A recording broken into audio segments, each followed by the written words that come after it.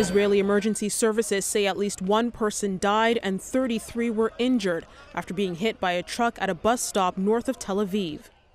Police say a bus was stopping to drop off passengers at the same time the truck collided with the bus and passengers at the station.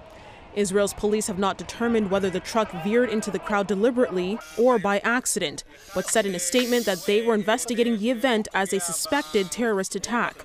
Civilians at the scene fatally shot the driver, an Arab citizen of Israel. The victims, some of whom were trapped under the truck, were taken to 4 area hospitals. Earlier on Sunday, Israeli strikes on northern Gaza killed at least 33 people, mostly women and children, as Israel's offensive in the hard-hit and isolated area entered a 3rd week. Israel said it was targeting militants. Also on Sunday, 2 Israeli strikes killed 8 people and injured 25 in Sidon City in southern Lebanon. One strike hit a residential building. The city's population has ballooned in recent weeks as people have fled there from other parts of the country because of Israel's invasion.